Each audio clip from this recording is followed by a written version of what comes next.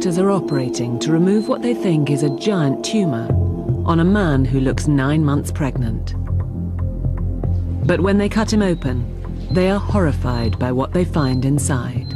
I put my hand inside, and to my surprise and horror, I could shake hands with somebody inside. Deep inside Sanjay Kumar is the body of his twin brother, a half-formed baby that has lain inside him as a parasite for 36 years. Sanjay's story is shocking, but every twin pregnancy is fraught with danger. His case is the extreme end of a range of conditions that affect twins in the womb. All too often, the journey from conception to birth may be a battle that can end in death. To find myself pregnant, it was like a page out of a fairy tale. It was amazing. I went into hospital, saw a doctor who was on call, and his exact words were, "I'm afraid that's it, it's over. You're going to have what amounts to a termination."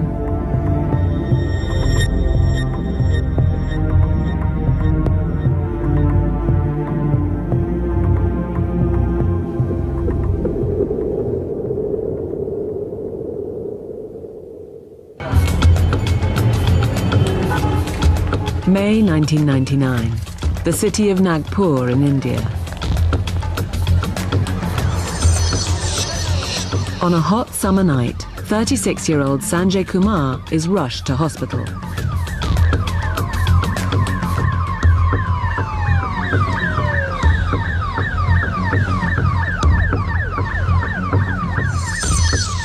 His stomach is so swollen he looks 9 months pregnant, and he can barely breathe. Doctors think he has a giant tumor and decide to operate to remove it immediately. Basically, the size of the tumor was so big that it was pressing on his diaphragm, and that's why he was very breathless. Surgeons prepare to operate. They know they're facing a dangerous task, but are unaware of the full scale of the horror they're dealing with. Because of the sheer size of the tumor, it was a bit difficult, and we anticipated a lot of problems. Dr. Mehta and his team begin to operate. Soon it becomes clear that they're not dealing with any tumor, but something far more horrifying. They cut into the mysterious lump, and out gush gallons of pus, to reveal a strange, almost human shape within. To my surprise and horror, I could shake hands with somebody inside. It was a bit shocking for me. He just put his hand inside and he said there are a lot of bones inside. First one limb came out, and then another limb came out, then some part of genitalia, then some part of head, some limbs, toes, nails, hair. Inside Sanjay's belly is the half-formed body of an infant boy. Feet and hands were well developed. It had fingers and the nails also. Nails were quite long. We were horrified, we were confused and amazed. It is a baby, and it has been growing inside Sanjay for 36 years. Even more shocking, this baby is the mutated body of Sanjay's twin brother. I knew there was something growing inside me, something very strange. The half-formed twin has been growing inside him, parasitically feeding off him, and sooner or later, it would have killed him. Sanjay had suffered one of the world's strangest medical conditions, where one fetus envelops and absorbs its twin inside the womb, called fetus in situ. It occurs 1 in 500,000 deliveries, and less than 90 cases as of today are reported in literature. Fetus in situ comes about when early in pregnancy, one twin fetus wraps round and envelops the other. As the fetus then grows, what would have been its twin remains inside it, attaching its blood vessels to its host and feeding off it as a parasite. Normally, fetus in fetu is diagnosed in the womb or soon after birth. These days, with ultrasound technology, cases of fetus in fetu are usually detected very early on. This rare ultrasound scan shows a fetus inside an unborn baby while still in its mother's womb. Soon after the baby was delivered, doctors marked up the location of the fetus inside so they could operate to remove it. This is the sac the fetus in fetu was found in. And this is what the parasitic baby looked like when it was delivered from its identical twin. But Sanjay's case is unprecedented. Doctors were baffled as to how his parasitic twin could have gone undetected for as long as 36 years.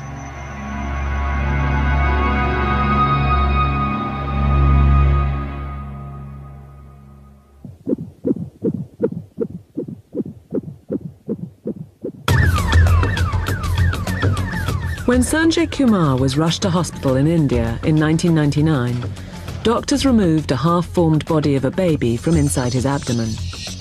It was his twin brother, and it had been growing inside him for all 36 years of his life. It's a rare condition known as fetus in fetu, and no other case has ever gone untreated for so long.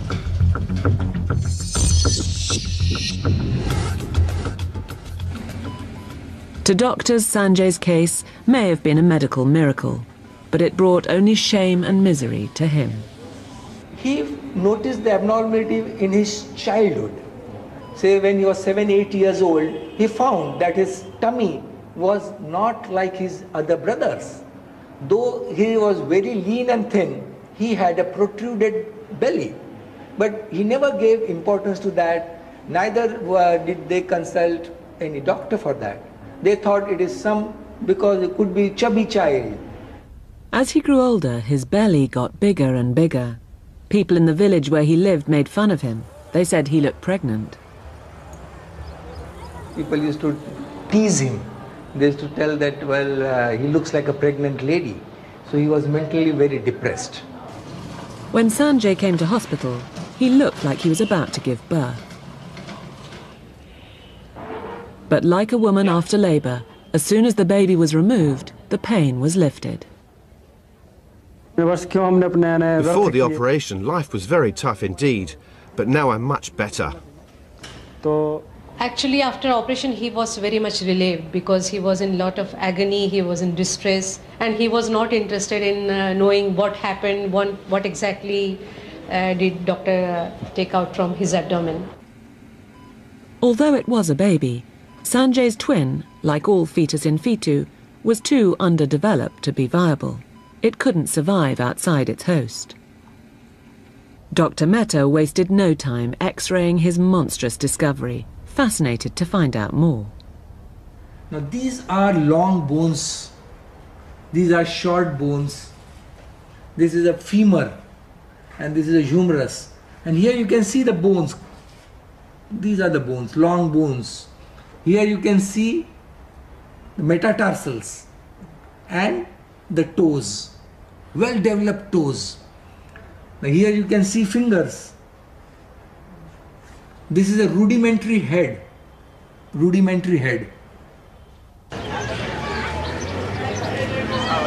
But even though he had been given a clean bill of health, there was no let-up in the humiliation heaped on Sanjay.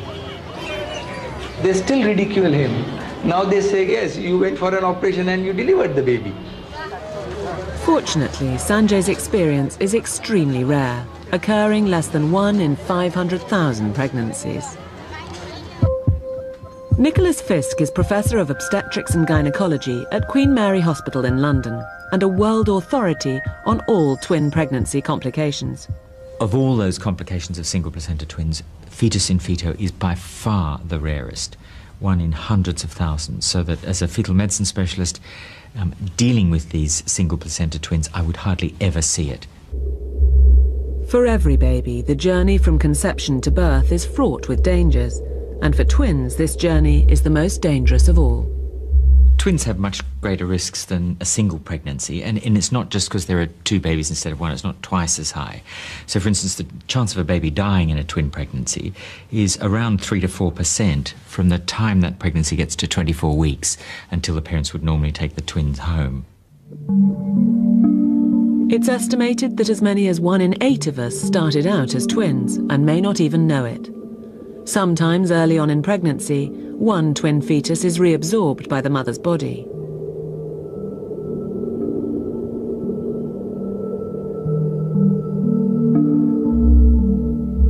Most never know that what ended up as one baby began as 2. But sometimes at birth, doctors can detect the remnant of the former twin, an outline flattened.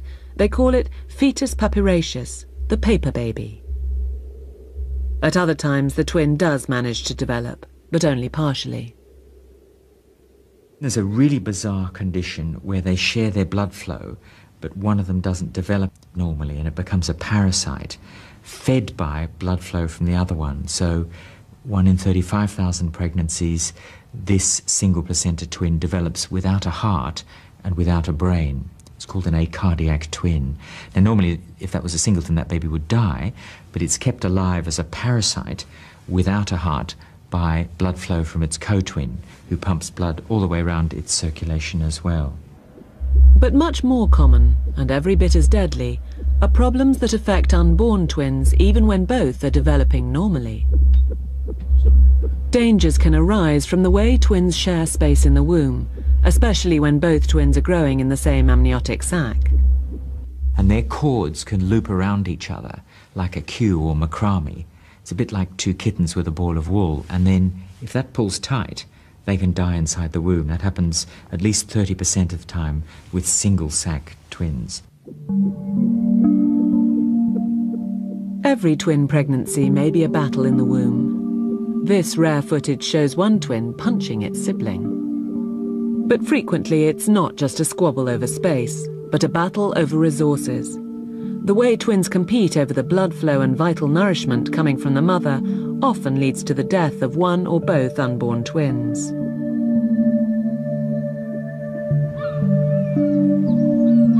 But such concerns would never have occurred to Sharon Lever and her husband Russell when in January 2003 they were told she was expecting twins.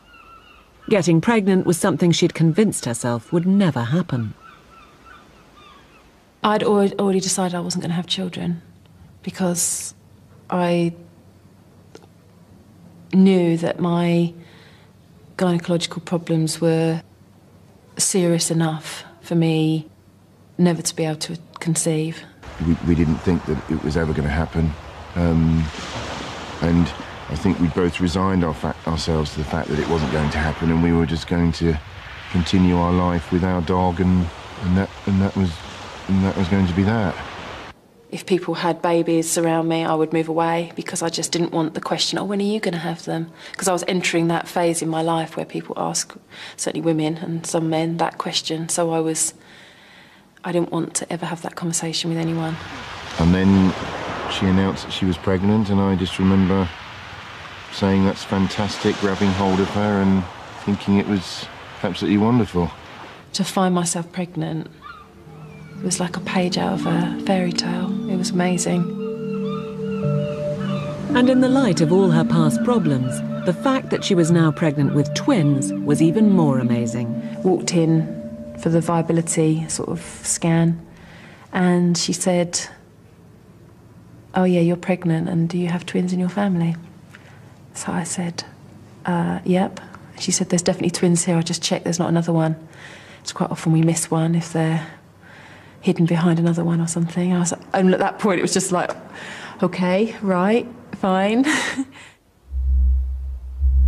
But her pregnancy was far from fine. Although at the time Sharon was unaware, her twin babies were developing a life-threatening condition that could kill them within a matter of weeks. At around 12, 13 weeks, started to increase in size, like unbelievably. And I wasn't scanned after 12 weeks until I went at 15 weeks and said, I'm in pain, which I was. And that was obviously the amount of fluid. I was enormous. And that's when they identified that I needed to have another scan. And I did at 16 weeks. I was scanned again. That's when they said, I think you've got twin-to-twin transfusion syndrome. Twin-to-twin transfusion syndrome, or TTTS, is a rare but devastating condition that affects as many as 1 in 7 identical twin pregnancies, always when both twins share one placenta connecting them to the mother's blood supply.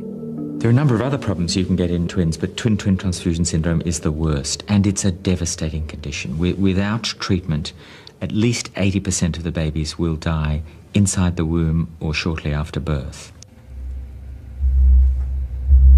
TTTS is caused by an unequal sharing of blood from the mother's placenta. One twin doesn't get enough blood and can die starved of the nutrients it needs to grow. And the other twin gets too much blood, which can cause it to die from heart failure as it struggles to support its sibling. Twin-twin's an absolutely fascinating condition because you've got genetically identical individuals joined by a common resource, the placenta and blood flow, which they compete for. So genetically identical, but exactly the opposite problem, one of blood loss and one of too much blood. But initially, it was hard for Sharon to find much information about TTTS. We go home, you look on the internet, and practically everyone who writes on the internet about having had twin-to-twin write because their babies have died. And you realise that if you don't do anything about this condition when you have it and it's severe, the babies die. Or they're born with very, very severe disabilities. So you're suddenly, I don't know, from joy, you're in complete despair, really. Once TTTS had been diagnosed, Sharon urgently needed scans. She was sent to King's College Hospital in London, which specialises in twin pregnancy problems. I spent most of that day being scanned by about 5 different consultants, heart consultants, brain consultants for the babies, neonatal stuff. The twins were in a bad way. The uneven blood flow had resulted in an uneven amount of fluid in each twin's amniotic sac. By that point, twin 1 had no fluid at all, had lost all fluid. And they described that twin 2 was as though she was in an Olympic-sized swimming pool. She was just completely drowning in fluid. And her whole sac had drawn her against the side of the womb, and she'd had it, really. She was not moving. She had no bladder. She had no internal system at all, really, other than a heart. And she was in dire straits. But actually, they said to us that twin 2, the one who was in all the fluid, was actually the one that would probably go first because their hearts have to work so fast with all the fluid. They said, this is really bad. These babies are in a really bad way. They said that the chances were dire. The only way in which they could possibly give them a chance was to do laser ablation. Laser ablation surgery targets the placenta whilst the babies are still in utero, cauterizing blood vessels to try to correct the abnormal blood flow between them. But it's a new and complex procedure, and it's only undertaken in a small number of specialist pregnancy centres.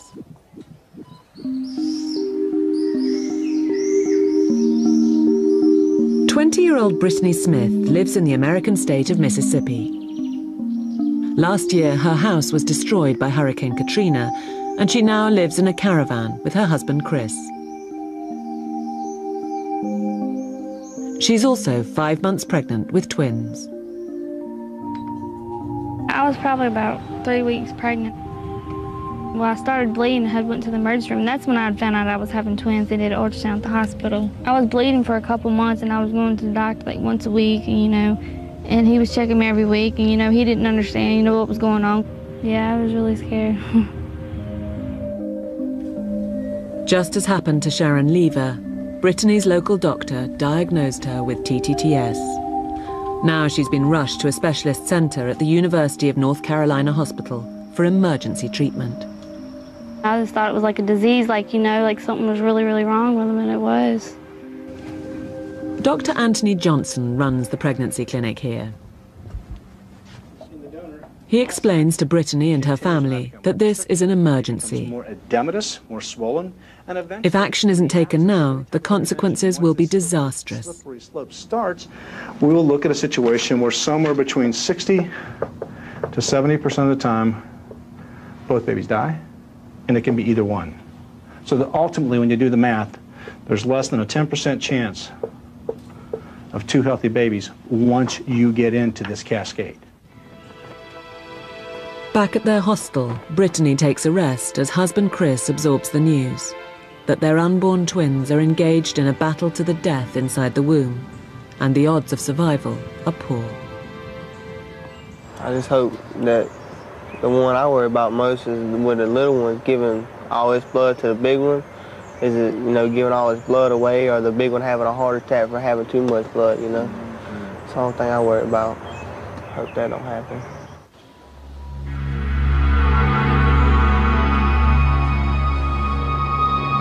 Scan after scan follows during the next few days as the babies are closely monitored. With TTTS, a close check is required as the unborn baby's condition can quickly deteriorate, threatening their lives.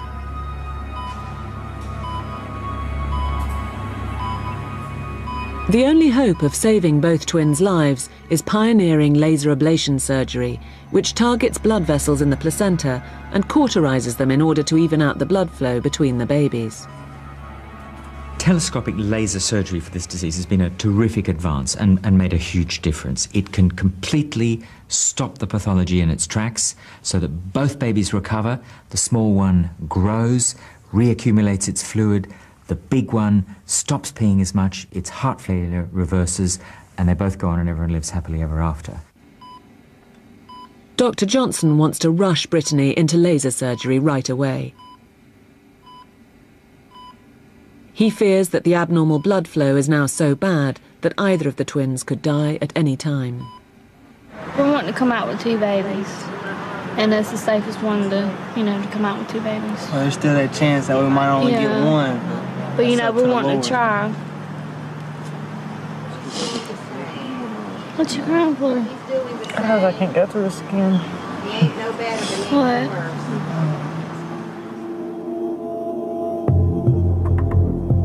Laser surgery is the only hope of saving both unborn twins' lives. But the operation Brittany faces is fraught with risks. Any tiny mistake with the laser can injure the babies or cause bleeding in the placenta, which leads to their sudden death. They have not taken the decision to proceed lightly.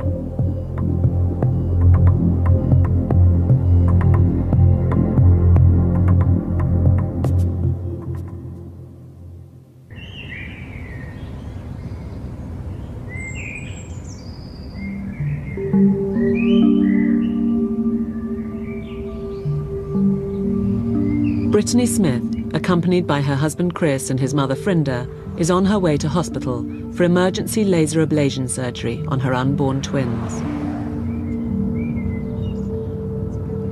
The laser surgery is the only hope of saving her babies. One is receiving too much blood through the mother's placenta, the other too little. With twin-to-twin transfusion syndrome, also known as TTTS, a single day can make the difference between life and death for the twins.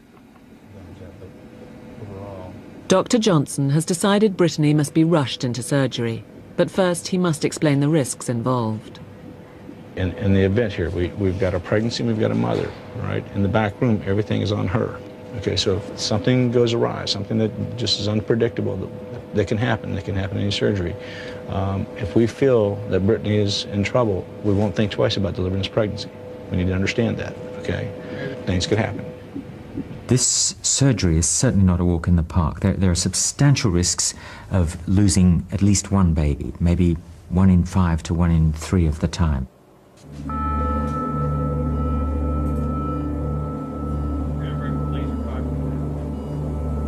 The operation is to be performed under local anesthetic. The point of the laser is less than 6 millimeters across and is introduced down a tube.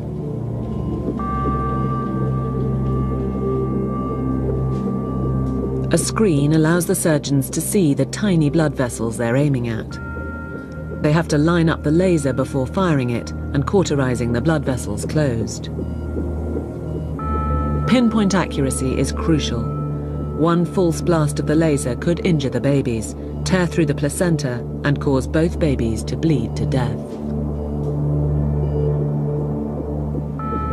Dr. Johnson and his team begin working to identify the blood vessels and blast them one by one to cauterize them. The red light on the screen shows where they're aiming. Brittany has to hold herself completely still whilst they target and fire the laser. Deep breath for us. Hold it, hold it, hold it. The surgery is supposed to last about half an hour, but after nearly 2 hours, Dr. Johnson and his team are still operating. Brittany's twins are lying awkwardly, and it's hard for the laser to reach all the blood vessels they need to seal. Worse, every time they fire the laser, a small amount of blood escapes into the womb, clouding the fluid there and making it harder and harder to see. Give me some fluid, please. 2.5 hours after the operation began, Dr. Johnson decides he's done all he can. Taking it out. Taking it out. Stop the injection.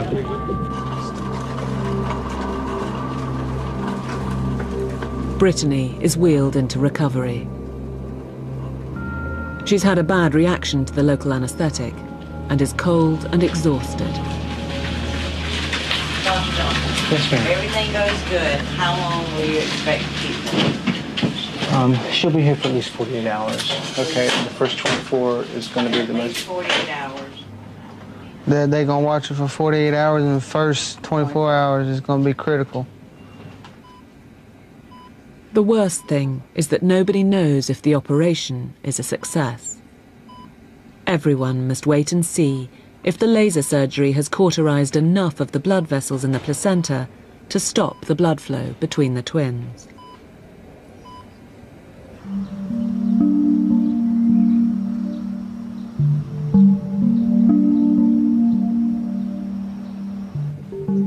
Later on that day, Dr. Johnson breaks the news to Brittany that the operation wasn't as straightforward as they'd hoped. What happened was, the way the baby was laying, he was laying across the body of the placenta, okay? So we would turn you from side to side to try and get the big one to roll off. So we tried to go across, and when we went across, as long as you're going across the chest, it's fine, but when we went across here, across the neck, you push here on these vessels, and the baby didn't like that. And his heart rate went down. And then we stopped, and it came back up. Tomorrow morning for us is going to be critical to see what the babies do. Do they sustain the process? But tomorrow morning is going to be the most critical time for us. Only then will Dr. Johnson be able to judge if the laser surgery has worked. And the uncertainty is taking its toll on the young mother. I'm depressed, scared, you know, not knowing what to expect more, and hopefully everything will be okay.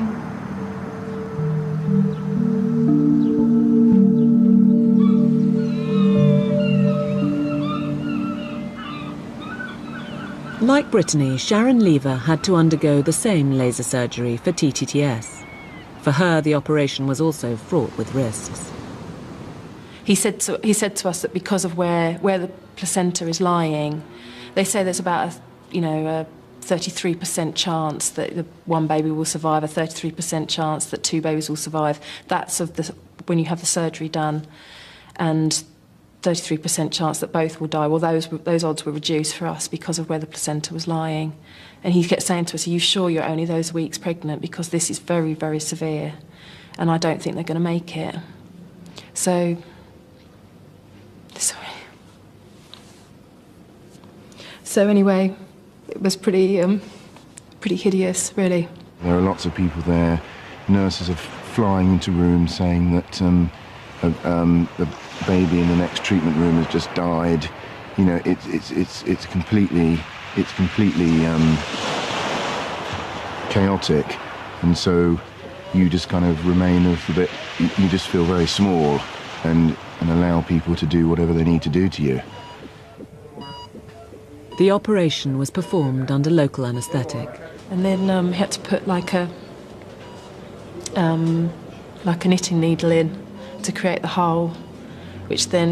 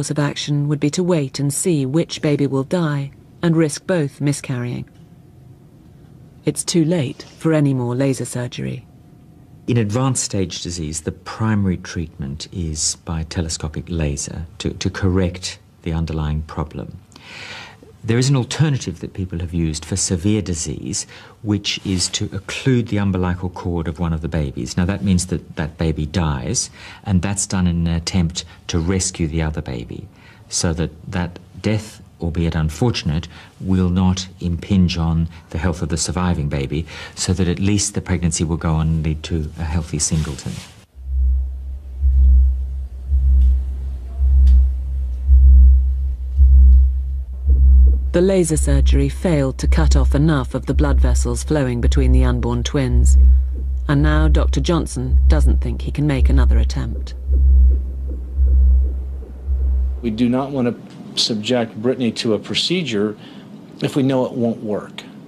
I mean, almost like protecting the patient against itself. This is a bad disease.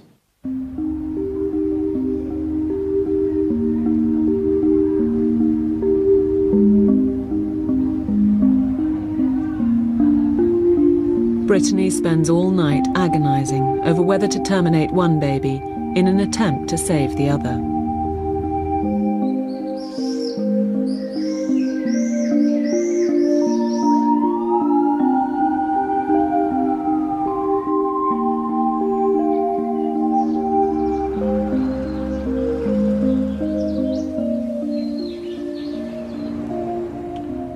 In the morning, Dr. Johnson performs another scan to check how the twins are progressing. All right.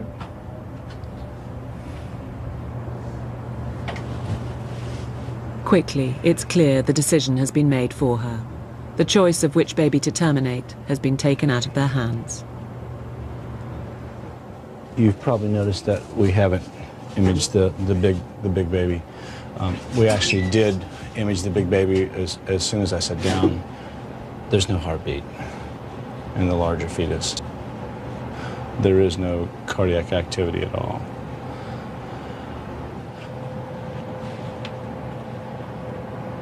As devastating as the news is, there's optimism for the surviving twin. The heart looks good on the survivor, and the blood flow in the cord says we may have a good shot at this. So we'll scan her again later today, and what we see then, we'll make a decision about where we go from there.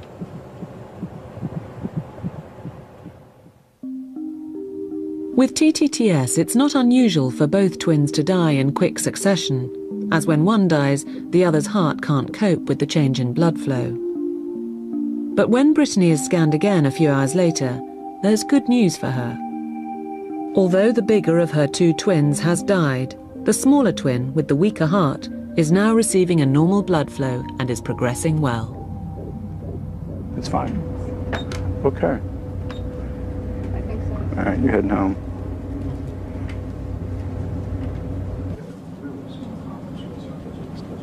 I think that, quite frankly, we're as good as we're going to get. I don't think you need to come back here. I mean, we definitely want to know what's going on. We definitely want to know what's happening with the baby, and not just the pregnancy, but we will be in touch with you for weeks and months and years down the road. Take care of yourself, all right? All right. Be well. See you. All right. Tell the family I said goodbye. So much. Take care of yourself, all right? All right, see you. Brittany, hey.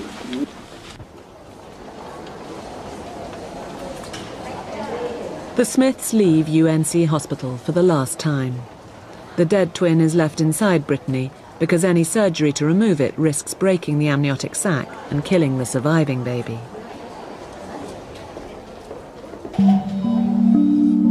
A few weeks later, Brittany Smith's surviving baby Ian was delivered, weeks premature. This home video was taken just minutes after his birth. Ian was only 12 inches long, but he'd been showing signs of heart failure, and doctors felt they had no choice but to rush him into the world. It was sad to see him hooked up to everything and have IVs and cords going through his belly button and him being so small, but I was excited that he was fine. I seen him moving, so counting his toes and his fingers, and everything looked good. So.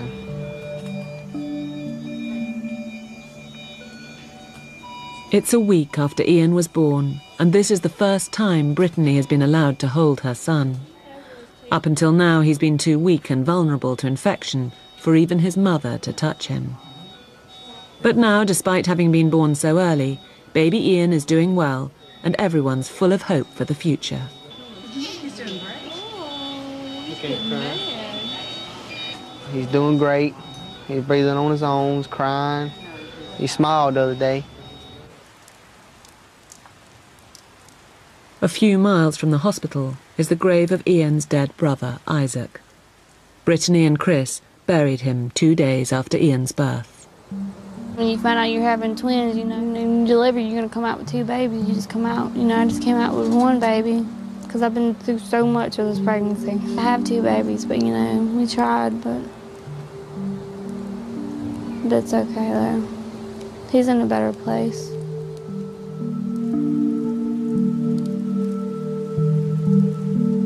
Tragically, just 3 weeks after his birth, baby Ian passed away as well.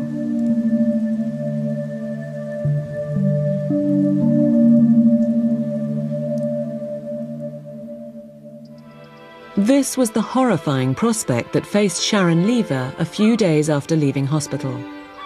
In only her 21st week of pregnancy, her waters started to break, and the doctor told her she'd have to deliver the babies straight away.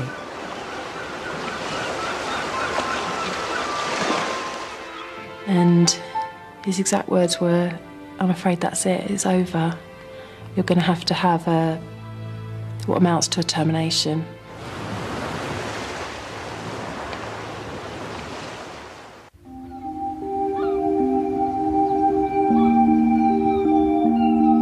When Sharon Lever's waters started to break 18 weeks into her pregnancy, following laser surgery for twin-to-twin transfusion syndrome, she was told she might have to terminate her pregnancy. I don't really know what made me want to not do it that night. I think it was that I felt it was too quickly after the operation. I felt like I wasn't ready to see them, because obviously you have to actually give birth to them. And I just wasn't ready for that. And I think also because he felt that they would probably have died by the morning, I didn't want to give birth to them live and let them die afterwards. I wanted to give birth. And it sounds odd, but if I had to choose, that would be better. That I knew they'd already gone. It was a really horrible night, but a really odd thing happened because it was the first night I felt them move. Miraculously, the babies survived the night and held on for the next 13 weeks. Sharon's waters repeatedly broke, but there was just enough amniotic fluid to sustain the babies' lives. Although the fluid was reduced, it was enough to sustain the pregnancies. In between each scan, and as you were wishing the weeks away, to get to sort of the landmark 22, 23 weeks, it just, it was like slow motion. Couldn't get there quick enough, really. At 31 weeks, I started to lose blood, and I went into hospital, and they scanned me, and they said they were both fine. But the same consultant again came in to see me, and he said, I think these babies they've given us too many signs that it's not viable any longer to hold on to them. For you to hold on to them, we're going to have to deliver them. This was on the Friday, and he said I'd deliver them on the Monday. The babies were born by caesarean, about 1:13 and 1:15 on the 24th of November 2003. They were baby girls, and Sharon and Russell named them Hope and Esme. Esme means my beloved. They looked pretty small and they looked pretty delicate, but they screamed as soon as they came out, and I was taken into recovery, and Russ went off to special care to go and see them and take some photos of them. The midwife came in and said, would you like to come and see your babies? And I said, yeah. I was absolutely gagging to get down there. I couldn't wait. They will be down there, and they were just sort of lying there, and you could see their little chests breathing and everything, and I could touch them. It was brilliant. But we had named them the night that we thought we'd lost, that we were told that they had died or they would die. We had named them, but we decided not to use those names. We decided to rename them when they were born, because we felt that in some way those babies weren't the same babies that made it through.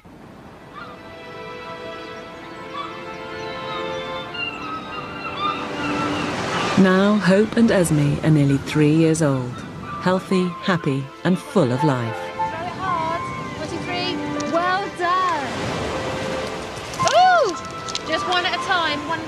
One medium-sized one at a time.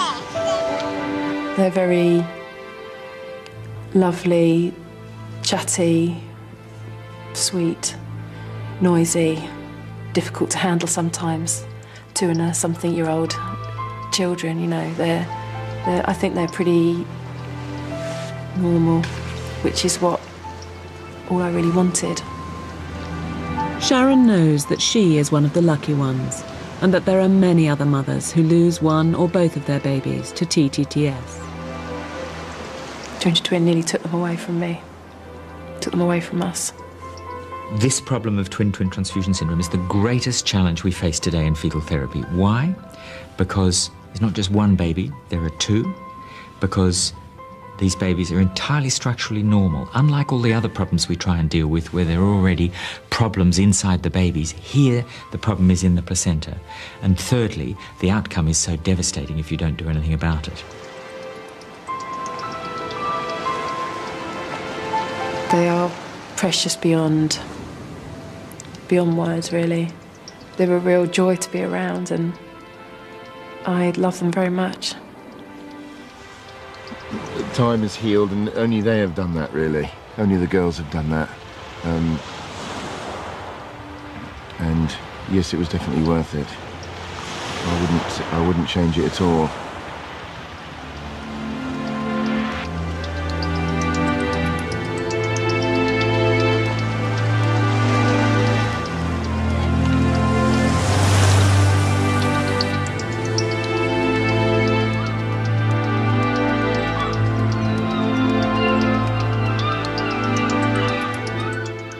Just about to start on 5.